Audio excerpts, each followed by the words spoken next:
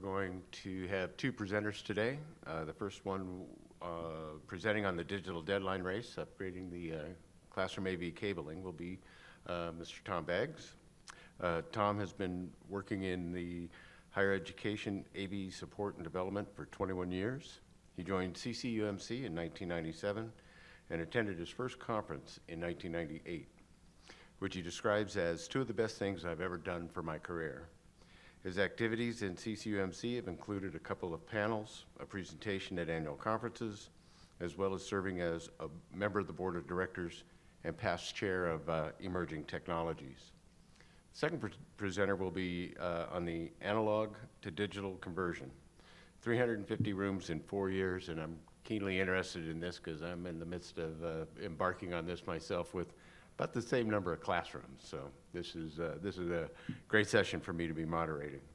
Since 1999, Carl has served as academic technology manager for Hillsborough Community College. He is responsible for academic technology system design, installation, and repair in over 350 classrooms and labs. From 1990 to 98, he was learning resource coordinator for Hillsborough Community College, where he was responsible for the district AV budget, for equipment, repair, and supplies for all the campuses. And from 1988 to 90, he was senior AV technician in the AV services department at the University of South Florida, where he was responsible for a $30,000 operating budget and over $500,000 worth of equipment. He planned, coordinated, and coordinated the distribution of all the AV equipment throughout the university. And from 1985 to 97, he was the NCOIC manager of an AV center with 1,500-man intelligence center. He was responsible for the overall planning, organizing, managing, and controlling of graphics, photography, reproduction, the conference center, and TV production. And in 81 to 84, Carl was operations sergeant and master instructor, responsible for the planning, coordination, and management of the administrative office, as well as classroom activities. He instructed junior and senior sergeants in TV production, graphics and photography, and leadership skills.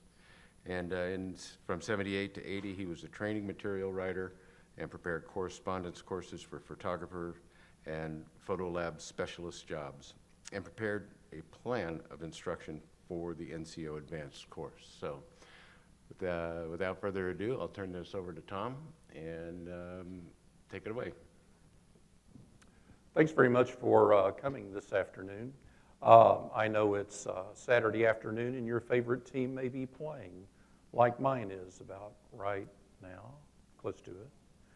I've been at the University of Georgia for 10 years, but as folks who know me, I'm actually doing penance by working at Georgia because my grandfather went there, my father went there, my brother went there, and I did not. So I had to work there to kind of make up for it. In the 21 years I've been in higher education, I've seen a lot of changes. The first 6 years, starting in 1991, I saw overhead projectors with LCD panels.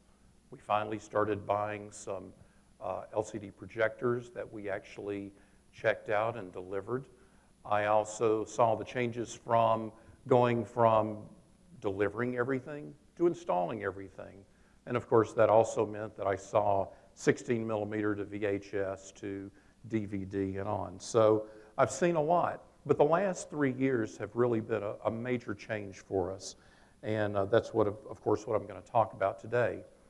But you know, there was about a dozen years when things didn't change a whole lot. For about a dozen years, our standard was 1024 by 768. We pulled VGA cables and we pulled composite cables, and that was it.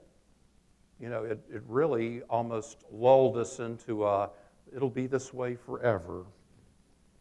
Well, my premise today is really quite simple. In a couple of years, we're going to have nothing but digital signals out there. The solution seems pretty simple, right? We're going to pull digital cable. And is the process evolution, revolution, or panic? Today I'm going to talk about the history of the digital transition at the University of Georgia.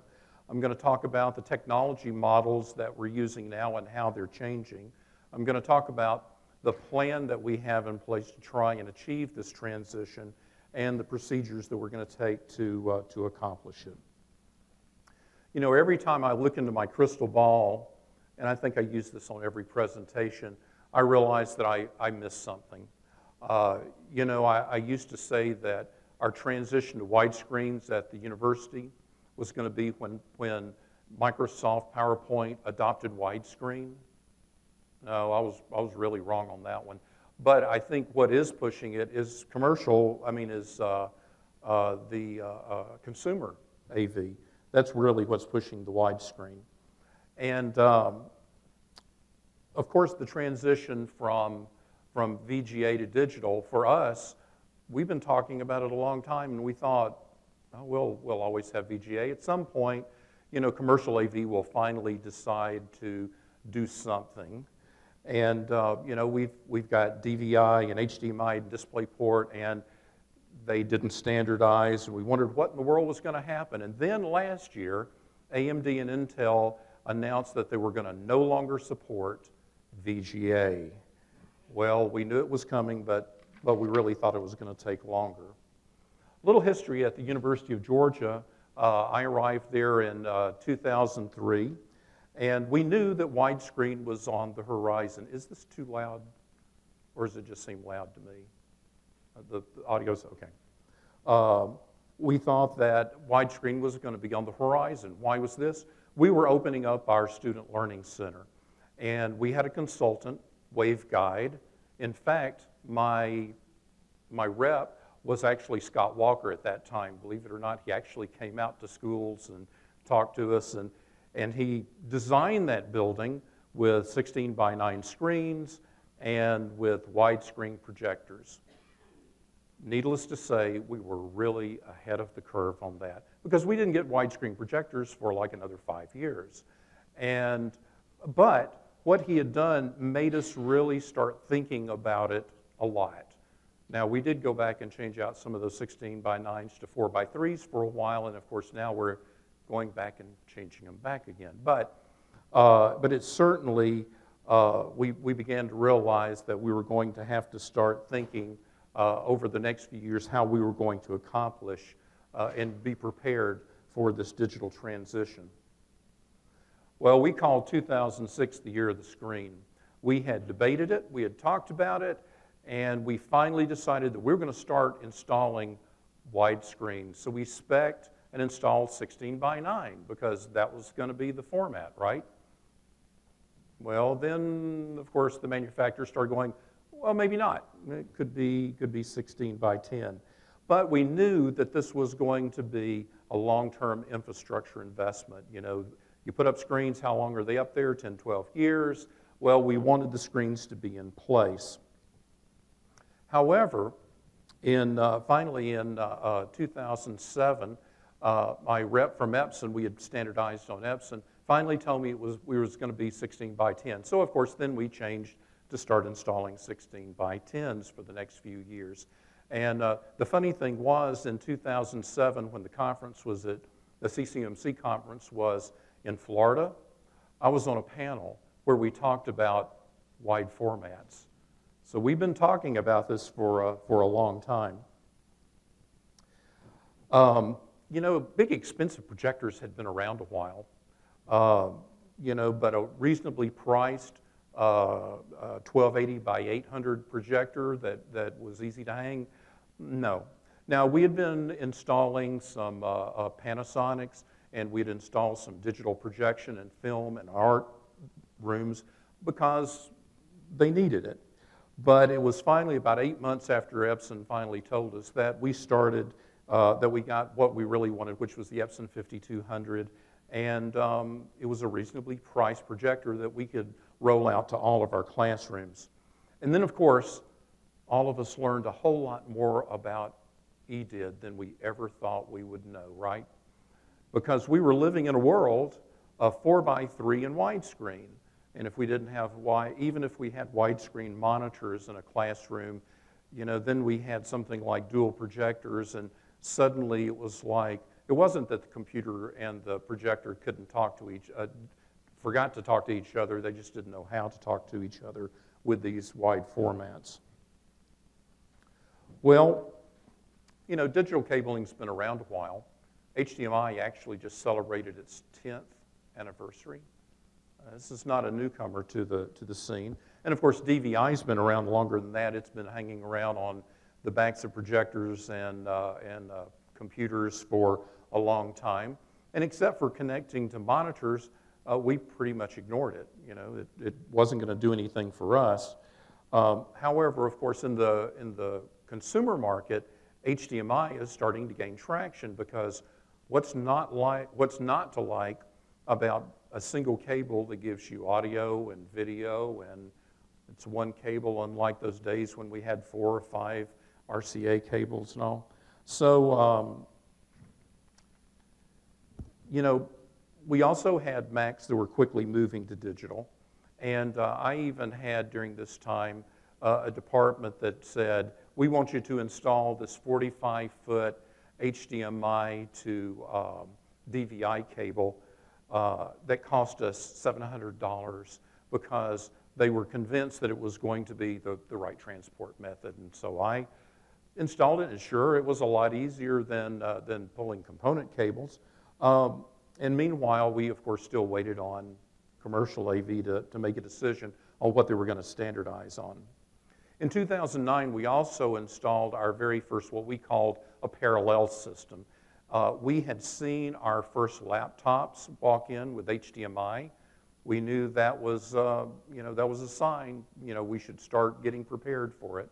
So we, in some of the rooms that we were renovating, we would put an HDMI cable in the cable cubby, and then we would use a twisted pair solution from there up to the projector, and our control system was merely switching inputs on the projector, because we weren't quite ready to spend a lot of money on a big expensive switcher at that time. Now, the parallel systems are nothing new. A lot of y'all probably did them too. In fact, I heard Bruce mention the other day he had done some parallel systems. And it was a start, and we knew it was going to come. So some of us started pulling Cat 6 in every new installation we did. And don't we look like geniuses now? Yeah, because we've got some of these systems we've done. Anyway, we'll talk about that in a few minutes. So we've been prepared for that. Now, finally, in 2010, we finally got a glimpse of the digital future for us. Extron rolled out its first hybrid switcher, the 409. We realized that it was a cost-effective way for us to add digital along with the analog. We were using it in smaller rooms at the time, and it was, we also used a big, heavy HDMI cable that my friend at Extron, Tim Schnabel, called a hose pipe, because it's so big. And using their HDMI 101, we were able to send 1080 signals to the projector, and oh yeah, our tethers were about this big, but hey, we had digital in the classroom. Of course, then came what I now call the first analog sunset. With the exception of existing models, any licensed player, blah, blah, blah. Y'all have all seen it. You know about it. What was it about? I went around saying for a long time, here I was wrong again. It's the end of composite. Well, it was the end of composite, but that's not what it was really all about. It was really all about because with digital, in Blu-ray, it gave control over the content owners, and let's be honest, we're talking Hollywood movies here, and this is really all about the consumer business again, that we had that they're taking control of these ports, and it really was a foreshadowing. I didn't realize it at the time, but it was a foreshadowing of what we were going to see in the very near future. Well, I'm getting closer to this year. 2011, that was our what I call our split personality summer. Projects that we had been costing out and buying equipment for in late 2010, before the release of the 409, were analog. But then once they released the 409, we started speccing and installing the 409 model. And so that summer, we were starting to, we installed both types of systems. And, we were feeling pretty good about it because, we're starting to run digital cables from our document cameras and putting, HDMI in our cable cubbies. And we installed some 12 digital systems in 2011. And we really felt like we were moving forward towards a digital future. And even in simple system rooms where all we were doing was putting up a projector and putting up a wall plate, we were also putting an HDMI wall plate, so we were giving them a digital capability. Of course, we did run into some problems. The first time we had tried to integrate a video conference system into it, we're trying to use digital along with that, suddenly we have blue screens.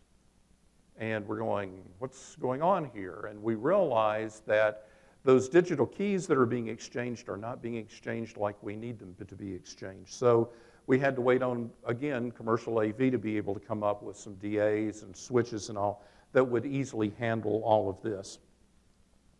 Later last summer, we also made the decision to go with the MediaLink 608 switcher.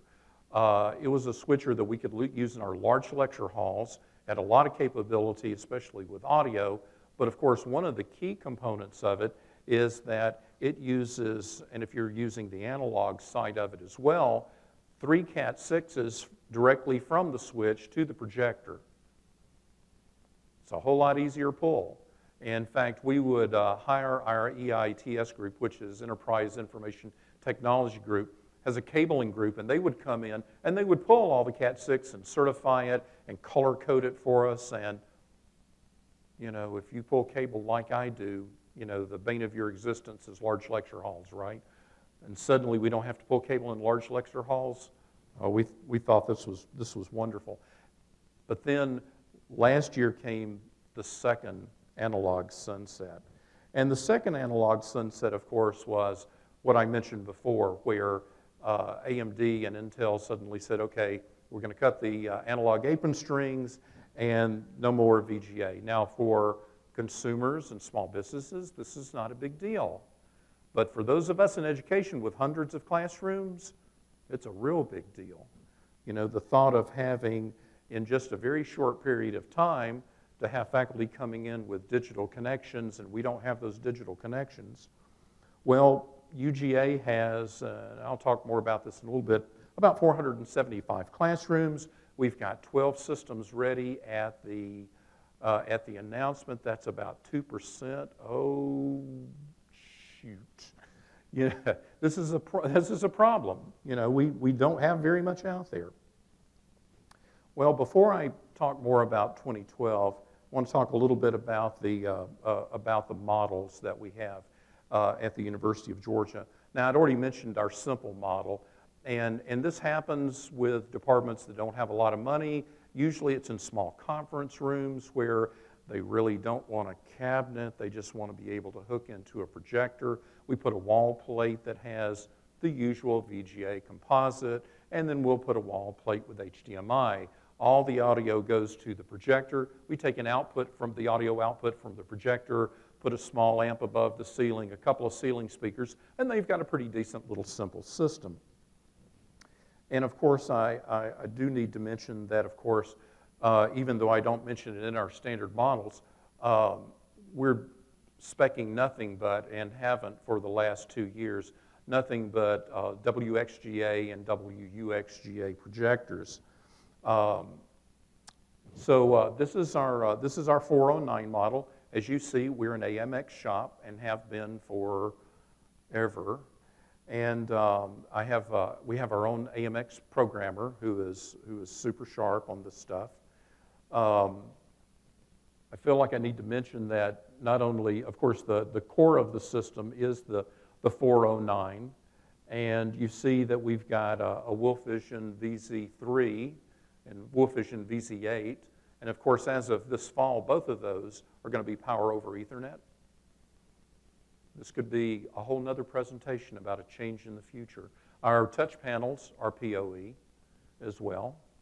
And not only are we using in our document cameras, we're doing DVI to HDMI, and our Mac Minis and our local PCs are DVI to HDMI, and then we've got a Blu-ray player. All of a sudden this summer, and I wire cabinets just like my engineers do, and all of a sudden I had this epiphany. We have gone from total analog 2 years ago to total digital now. That all of our that these system designs are total digital. And I want to mention, especially since Scott Walker mentioned it yesterday in the presentation, that we also use power distribution units in all of our cabinets so that we control what goes on and off when we turn the systems on and off, and that amps are turned off when they're not in use, and so that we're trying to be as green as possible with these systems. This is our 608 model. Looks very much like the other one, except for the 608 switcher. I don't know if there's a whole lot I can say about it. That is probably too small for you to see. I don't have it on the current presentation that's on the proceedings, but I'm going to update it to include it. This is what we're ending up paying for our, this is really bad design, isn't it? Y'all can't read those numbers, I know, in the back. But basically, our 409 system, the control system part of it, is costing us about $6,400. The 608 system is right at $7,000. There's only about a $600 difference. And of course, we're debating now amongst our engineers whether we even need to do the 409s anymore, because there are things that the 608 does that the 409 doesn't do, and we should have some advantages there. I should say with our models, and this has not been true for a dozen years, our model didn't change. You know, it was the MPS 112, the MPS 112, and again. And now we're looking at new technology that's coming out constantly. I threw this up because at one point this was our standard model for doing dual projectors with dual content. And we were using two matrix switchers, a whole bunch of cabling, and it wasn't a simple one to wire up. But we're no longer using this because we have some alternatives. And one of those alternatives is the AMX Innova system. I know that you Crestron guys are probably going to go, that's old. But it's new for us guys at AMX, where we've got a combined controller switcher, and both of the switchers that I have listed up here are both matrix switchers. One's a 3x6, and the other is a 10x4, I think, or maybe a 10x6. Anyway, they have a lot of inputs and outputs. And we can see that this would be a way for us to do, especially the 2155, to do dual projector pretty simply.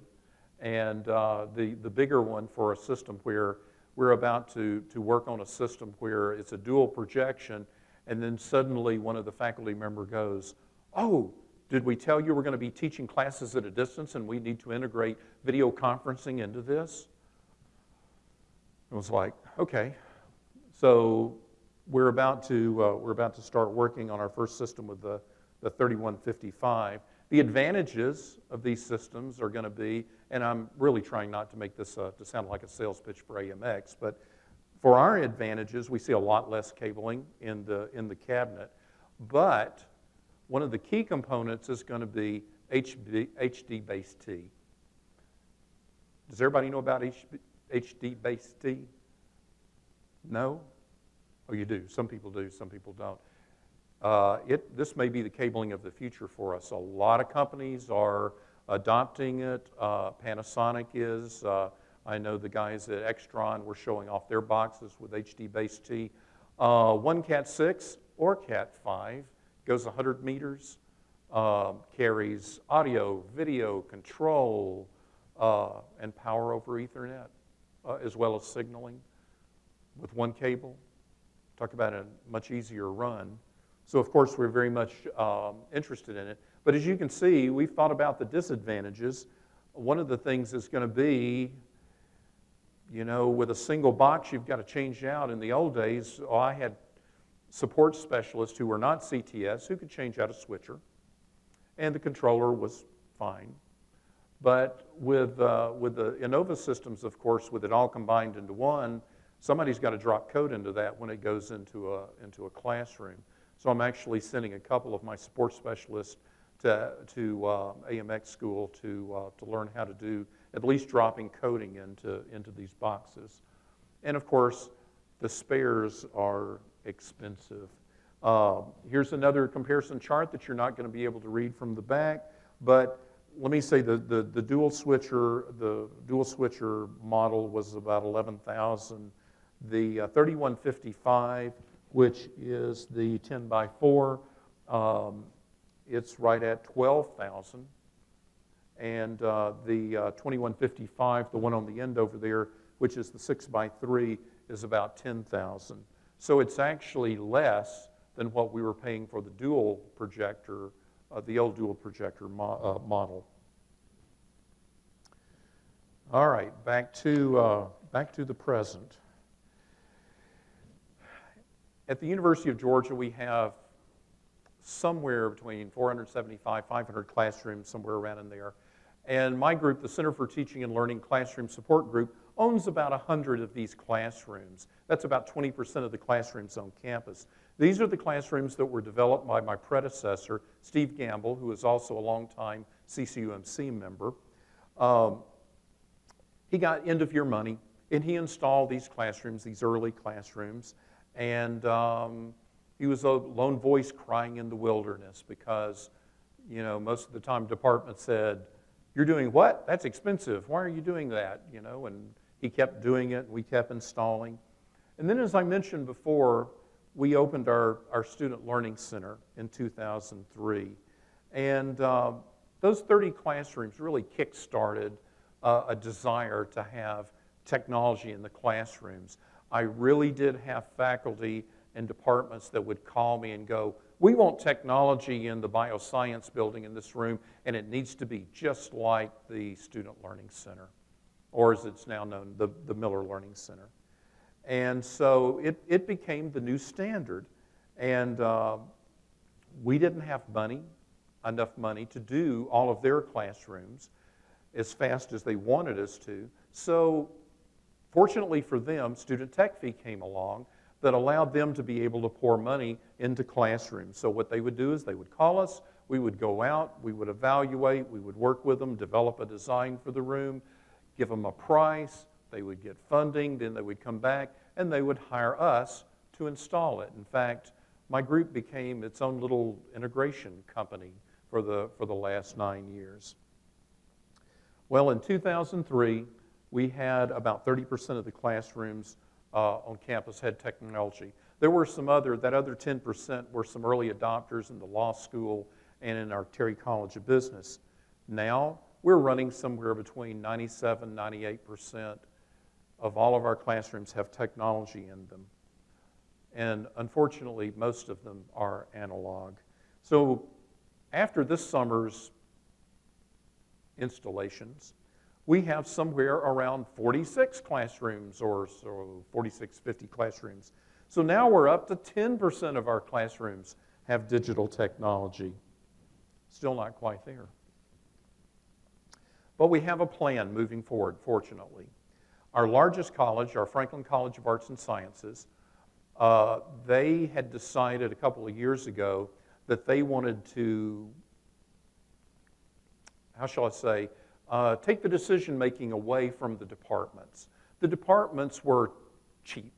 They would look at the price of a control system and go, just hang me a projector.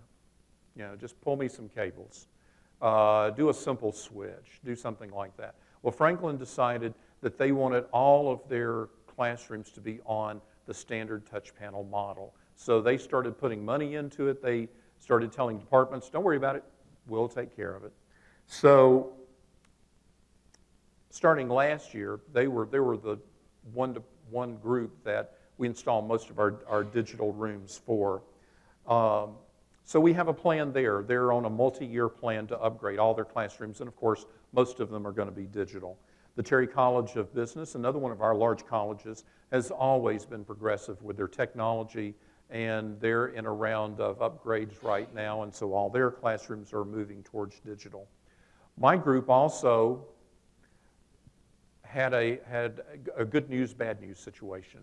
The good news was this tech fee committee decided to give us $300,000. The bad news is I have to spend it this year. And, you know, if you do your own installations, you know, normally we only, well, anyway, it's going to be a challenge.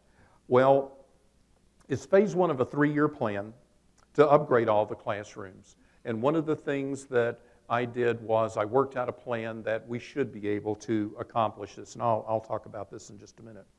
So by this time next year, we hope to install about another 18 to 20% of all of our classrooms, or of the vast majority of the classrooms.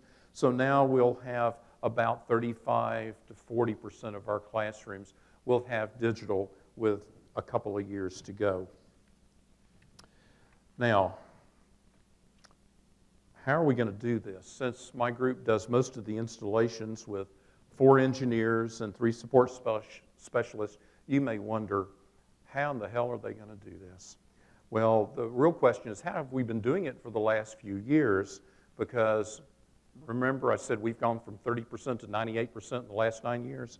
Well, especially since I've had no new staff since 2003, until today, I got an email right before I came down finding out that I'd gotten another staff member, which was really good news.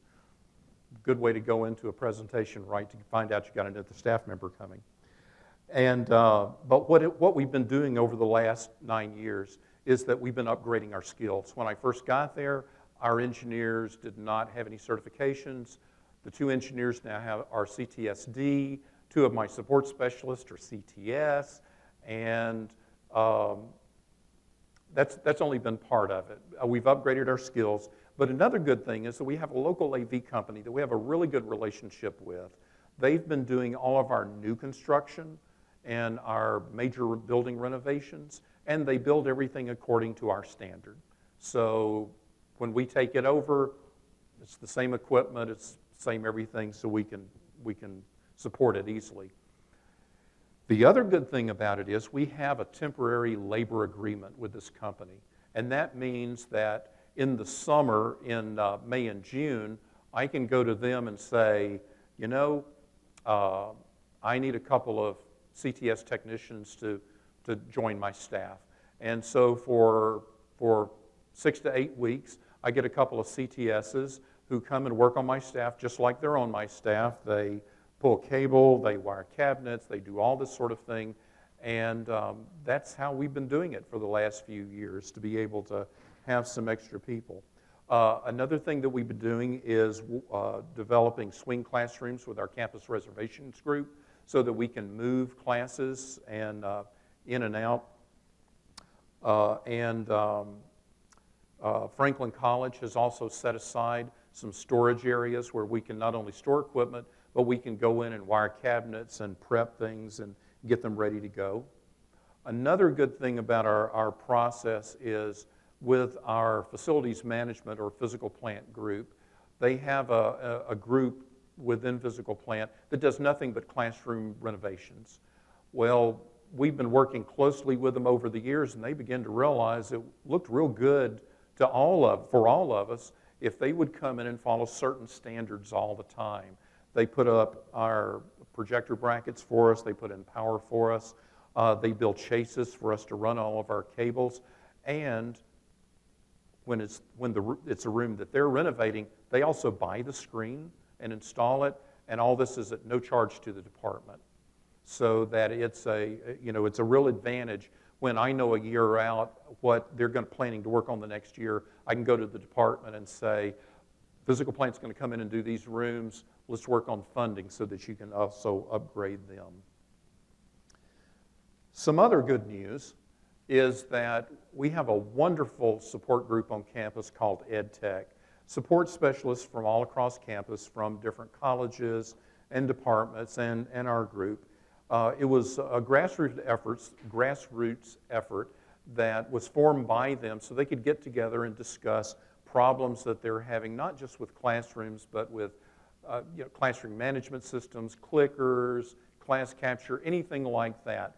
So this has been a great platform for us to meet with regularly and talk to them about what is changing in the AV world, because these are classrooms that are in their areas that we're changing. Now, another piece of good news is we're about to open another campus. I keep talking about all this extra work, and it's good news, right? This new campus, though, with all the renovations, of course, everything is going in digital there. So, in conclusion, we definitely have some challenges, and the two challenges, of course, are planning and funding. And fortunately, we've been doing a lot of planning over the last couple of years, sharing information, and departments have realized that we have an issue. And as far as funding, our Student Tech Fee Committee and our CIO have bought into this process. He has already advertised at a meeting. I was so happy to see this. I'm at a meeting and he's talking about state of EITS, and one of the things he advertises is that we're going to support phase 2 and phase 3 of what my group is doing with classrooms. And they've also made a commitment to supporting the colleges as well. So we've been evolving towards digital over the past decade, and it's been evolution. Now it's revolution, and I'm trying not to panic. Now, thank you. I finally got a laugh there. One last thing, because I did tease this in my prospectus, but will digital cabling change? You know, the basic format's probably not. Everything I've read says they pretty much settled on DVI, which was the standard, and then the supersets of DisplayPort and HDMI. You know, probably the bigger thing is going to be HD-based-T. And if you didn't think about it before, you know, think about the implications for digital signage that would have. I know Bruce and I have talked about this already, that means you could have digital signage with one cable and no power, no getting physical plant to come in and put power there. And the other thing is BYOD, or if you're in K-12, it's BYOT, bring your own technology, or in the case of some of us, we'd rather it be BYOB. But that's a whole nother presentation. And I know that we've got the webinar coming up on it. And I've heard about a lot of different solutions, the possibilities, but certainly that is going to be a major thing that we're going to have to deal with. So that's it for me, and I appreciate your coming this afternoon. And if you have any questions, I'll be glad to try and answer. Yes, sir.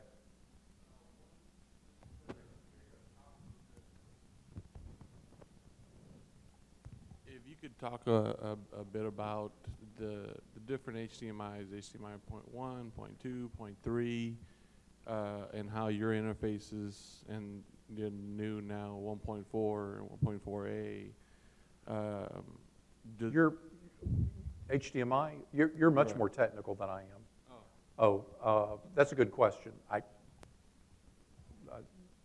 Not in my scope. I leave that to my engineers.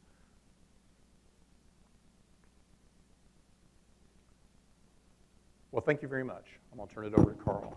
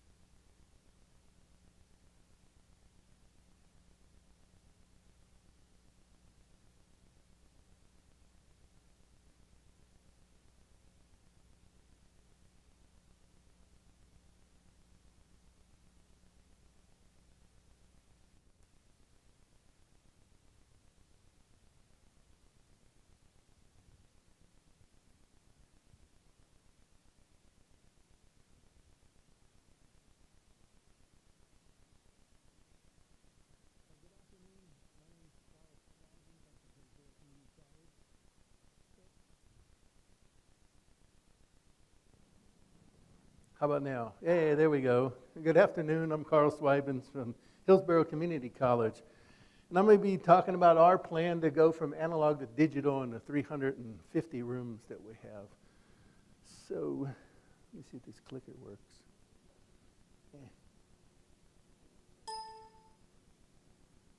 I'll give you a little bit of background on how we started. We got started in 2006 with 60 rooms. And what happened is the president decided to give us some money to go ahead and do classrooms. It was about like $350,000. So of course, when that happened, we were under IT at that time. The Office of Academic Affairs decided, well, you're talking about putting stuff in classrooms, and that's a big chunk of money, so we need you guys to move under us, and we'll take over the money. So that's exactly what happened. Of course, then that meant we need to have a committee. We need to get professors and everybody involved. And so what they did is they played around for almost 9 months, went out to different locations, and we looked at different systems in different places in Florida. They also said that, well, we don't want it to just be technology. We want it to be classroom, furniture, and things like that, because we had students sitting in them chairs that you have in grade school or high school.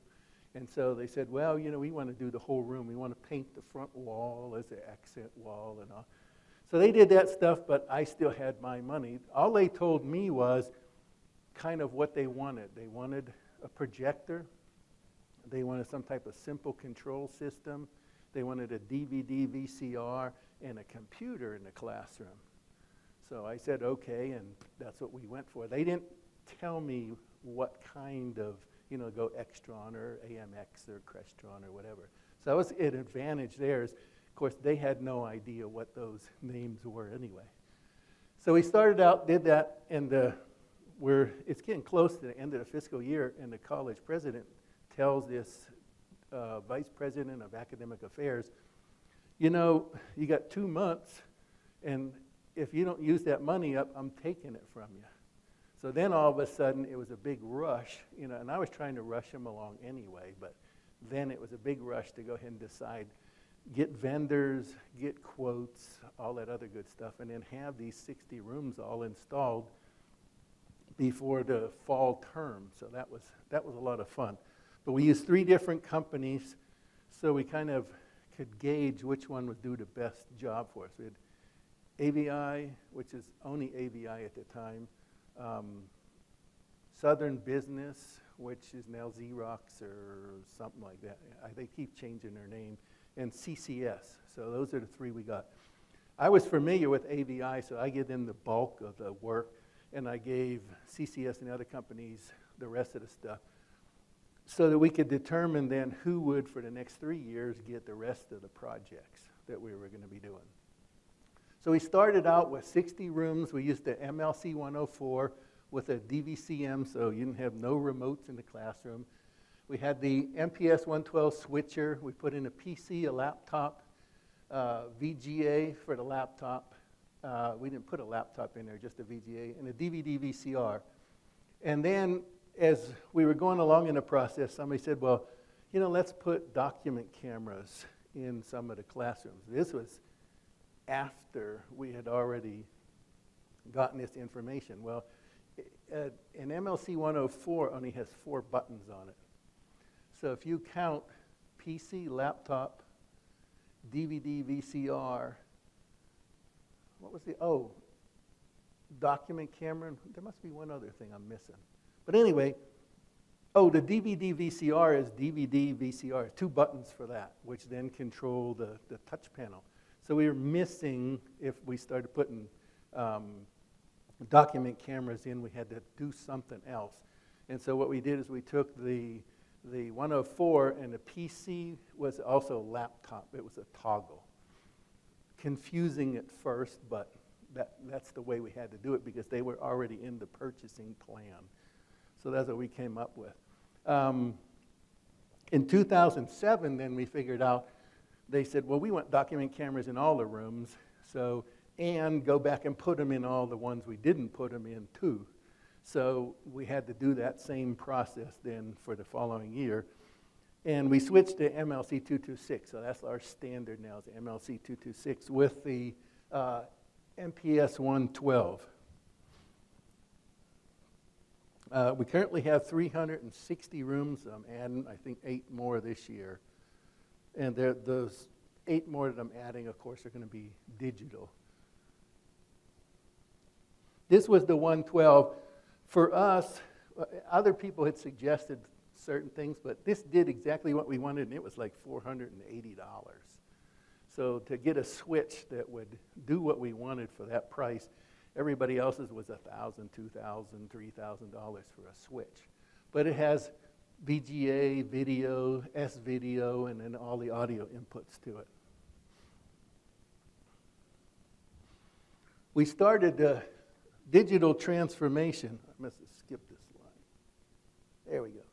Started our digital transformation in 2011 and 12. We started with 10 new rooms, and we picked the Extron MLS 608, which is what Tom was talking about also. I didn't pick that. I asked for a quote from AVISPL, and that's what they recommended was the 608. That's, of course, they also suggested that in his price was $2,400. If you add an amplifier to it, it's like $2,600 instead. So that's the sales guys letting me know that this is your best bet for right now. Even though he had the 104s, not the 104s, but the 409s available, that's what he said we should go with.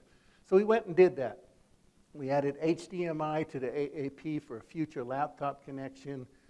We had Blu-ray players. Actually, we bought Blu-ray DVD, Blu-ray VCR combos because, like everybody else, we still got a ton of people using VCRs. And then we switched to WXGA projectors with an HDMI input on them. So we were buying new projectors with the HDMI on it. So the 608, which is here, has 4 analog inputs and then 4 digital inputs, which are HDMI. So, and you could also take and put, if you had a DVD VCR combo, you could use one of those analog inputs and run the video through that instead of, because it doesn't have any like composite video on it, but you could run it through there. So this is what we ended up buying with the 226, and it's the same deal where you run 2 Cat 5s up into the ceiling, and the receiver resides in the ceiling, and that takes care of everything. It had the amplifier, the whole works in it, which worked out pretty good. But the price to me seemed a little bit high for that. So in our conversion process, where we already had equipment in there, we decided to go with something different. The 608s come with or without the amp, like I said before. They have DSP Pro, or Pro DSP in there, which he's talking about if you got a big auditorium, microphones and all that stuff, it's kind of handy to have. I have a regular classroom, 30 people in it, so I really didn't need the DSP Pro part of it. Even though we have it, we're not really utilizing it in those 10 rooms that I was talking about before. It's got we had 3 analog VGA inputs that we used. We got 4 HDMI, 2-line microphones. Now we do use a microphone in case we have a professor that has laryngitis or whatever, so we could pop a microphone in there. This one had 2. The 409 only has 1. Going the wrong.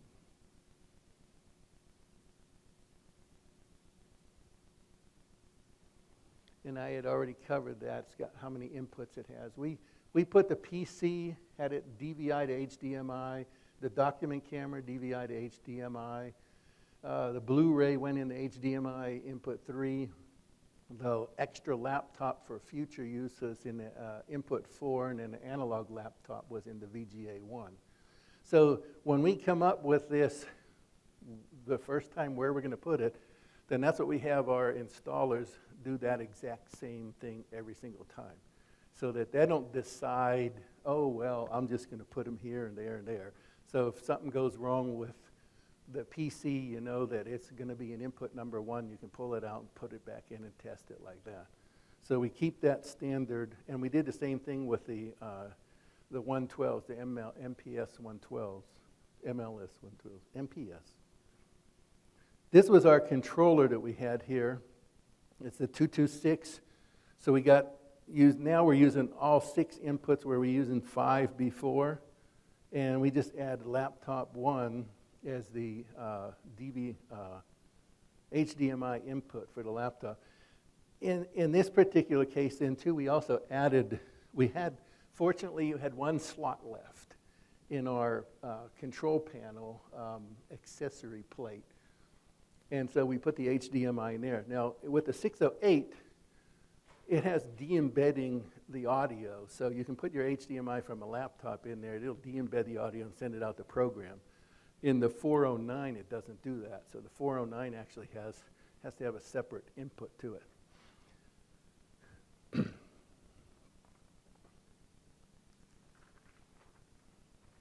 When I decided to do the classrooms, the new classrooms, or the old classrooms and do the conversion, I looked at the plate and figured, how am I going to get audio down to the 409? So I called Crestron up and I said, look, I'm going to buy 92 409s this year and a couple hundred more. What can you do for me so that I can have an audio input on the VGA plate? So they says, okay, we'll make it for you. So they came up with a part number. Now I have an HDMI with a 3.5 audio, and there's a part number for that is 1017-02, costs $70. It's an extra $20 to have that. On the back of the 409, I'll show you that in a minute, it has 4 inputs on the HDMI, audio inputs, the 3.5 audio. So that's how you're getting your laptop audio coming out.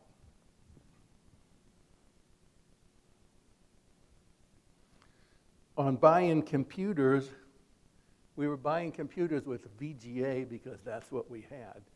So it's kind of confusing right now because when I go to do the conversion, I don't know whether the computer has VGA or whether it's digital, you know. So I'm pretty sure that the last couple of years I've been buying them DVI-D or DVI-I, so we can just put an adapter on there and it'll work either way we want to do it. Even if it doesn't have that and it's strictly VGA, the 409 then we'll put the VGA input into the 409 and just use that until we get a new computer that has a DVI-D output on it and take that through the DVI on the 409.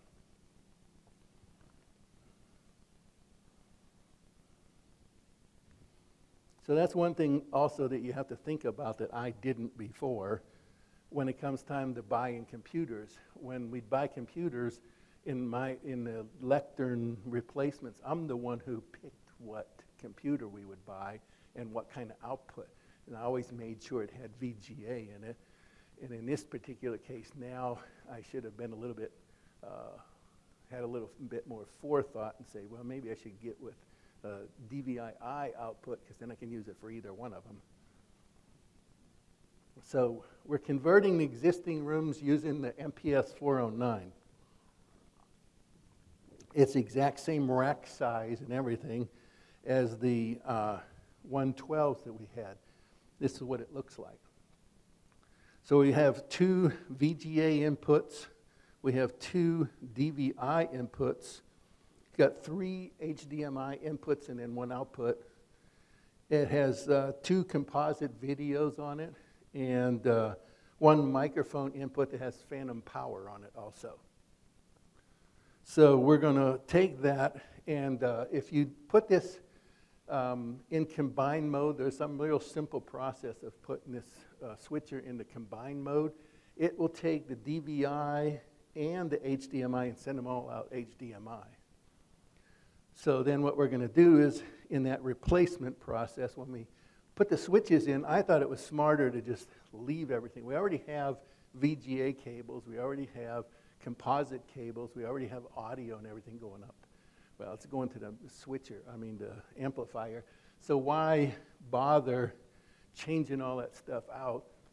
We can just swap it over, add an HDMI cable, and boom, now we got digital input into the projector. So we're buying new projectors, of course, that have that input to it.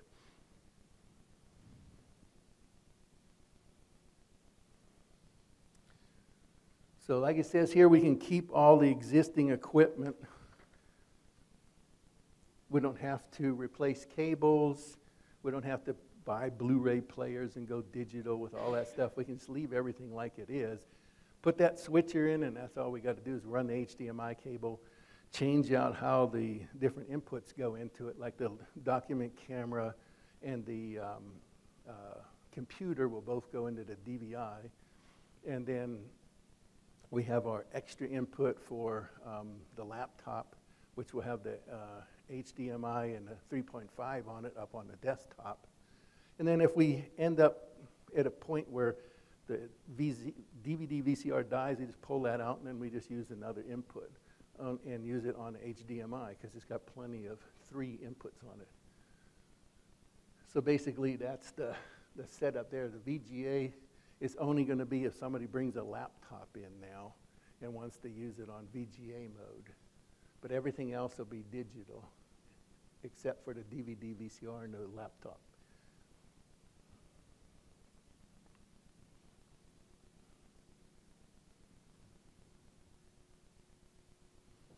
Okay, we're converting the rooms. We're using Epson PowerLight 915 WXGA with the HDMI input on them. We had been putting in Epson 96Ws. We did that last year. We replaced a whole bunch of projectors and put in new screens. Our 2006 projectors were 5 years old, almost 6 years old, so we replaced all those, put new screens and new projectors in. And we didn't do the digital conversion, but when we go to do that, it'll have what we need up in the ceiling other than the cable. Instead of using the 96Ws, the 96W has a certain, we're using a screen, a 16 by 10 screen, which is, I think it's 60 by 96. So keeping the same screen all the time, the throw distance for that 96W is like 10'6" to 12'7". So it only gives me 2 foot. So if I have a projector up in the ceiling that's, let's say, 14 feet away, and I go to use that 96W projector, well, then I got to pay, because we pay a company to do all this stuff, I got to pay them to move the projector back in the back room. So every projector they move, they add on a little bit more money. That projector is about $650. The 915 is about $850, give or take. But it has a throw range from 11 foot to 18 foot. So that's another thing that you got to think about when you're doing that change out. If you're doing it yourself and you don't care, then it doesn't make any difference. But if you're going to pay somebody to be moving projectors, you want to make sure you get a projector that'll fit better in that range so that you can pop it up into the same spot and it fills the screen okay and you don't have to move the projector.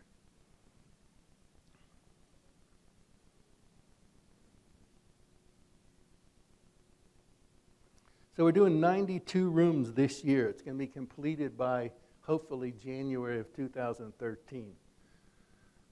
We hired AVI SPL to do our installation, and they're going to start. We don't have, most of our rooms are pretty well booked up, but we don't have school on Fridays. So they're going to come in on Fridays, and then the Christmas break we have like a month. So they're going to hire another subcontractor to come in with them, and they're going to do all the rest of that during the Christmas break. Hopefully I don't have to be around to supervise them, but I gave them my cell phone number, so I said, you know, if you need it, call me.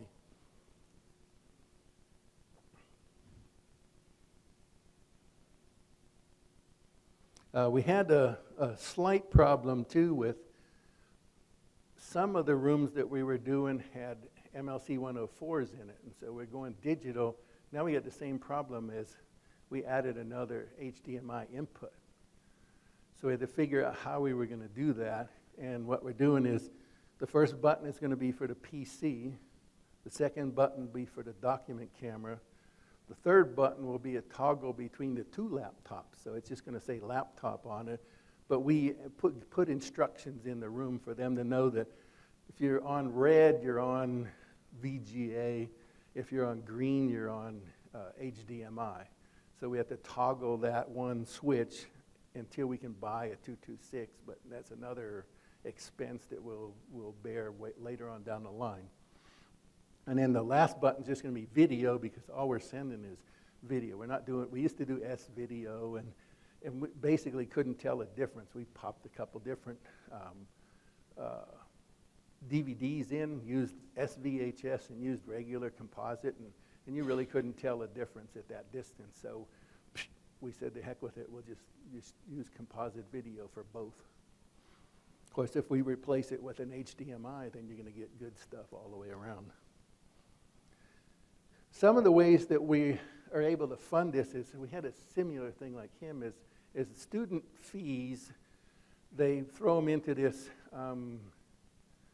it's called CIF, Capital Improvement Fund. So the students pay for this. So we've been able to get money all along to do this kind of stuff. And then for the digital, my old boss, like 2 years ago, I asked him, hey, should we start going widescreen and putting in widescreen? Nah, we don't need to do that stuff. So now I have a new boss, and I said, hey, you know, now we really know that there's an end to this, you know, analog time in 2015, so should we start doing that? And of course, his answer immediately was yes, you know, start swapping them out and change the projectors and then start getting digital switches and stuff.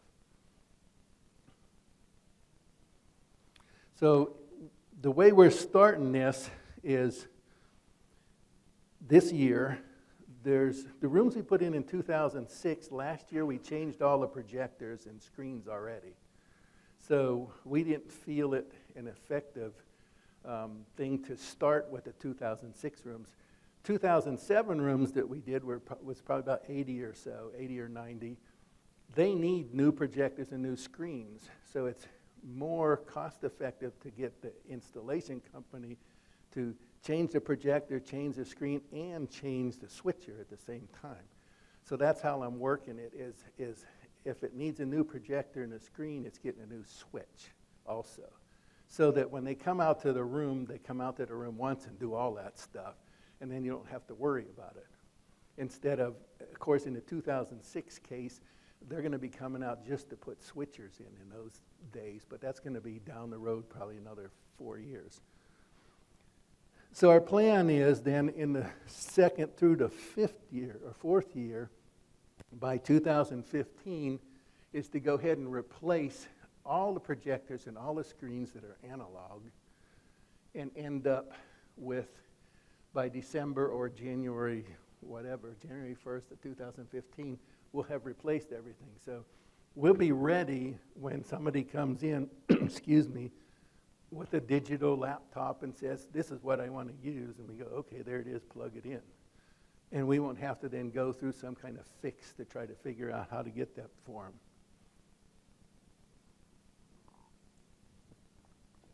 Somewhere in this plan, too, I'm going to try to figure out how to get the money to convert the 104s to 226s. But the first, like, 90 of them were done with 104s.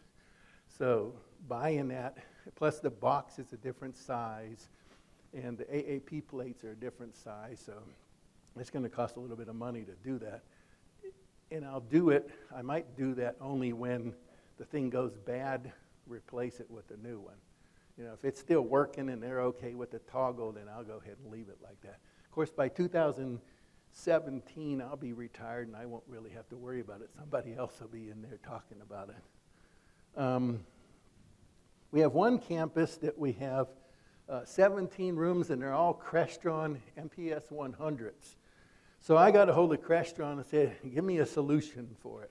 Well, what's their solution? The $4,800 DM 300. And I said, well, you know, I could rip your thing out, buy a 226, buy a 104, get it programmed and everything, and it would cost less than that. So can you come up with some other solution that your MPS 100 will work? Because all I really need is a digital signal being fed up to the projector when I swap the projectors out. And this I'm going to do next year, so sometime in the next 7 or 8 months, I got to figure out how to do that. You know, because those things were, I think, $2,000 or $3,000, maybe $2,500, $3,000. This was one of the, it's a brand new campus at South Shore. They wanted to go green. They wanted to have the ability to do whatever. And so my boss said, well, use the Crestron stuff, you know, because the Extron's limited, and they didn't have the panels. I think a year later, they come out with the touch panels on Extron. But it was kind of late because I already had put in all the Crestron stuff.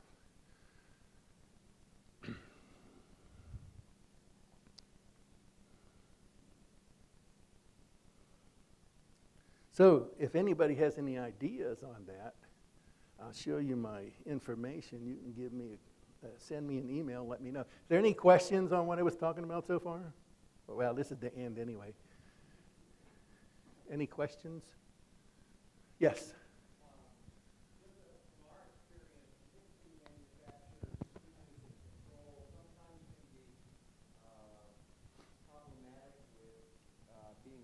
Entirely HDMI and HDCP compliant and EDID compliant, and then you get fingerprinting. And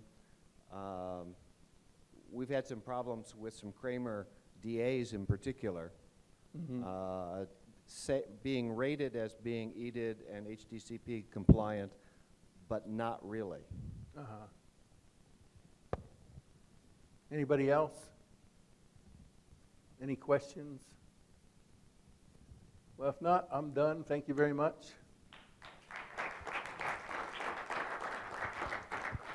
Thank you, Carl and Tom. Appreciate it. Looks like you get to break early.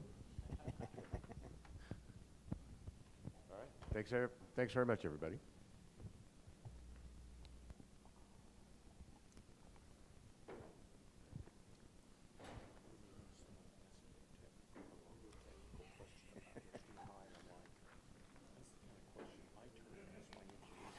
Yeah.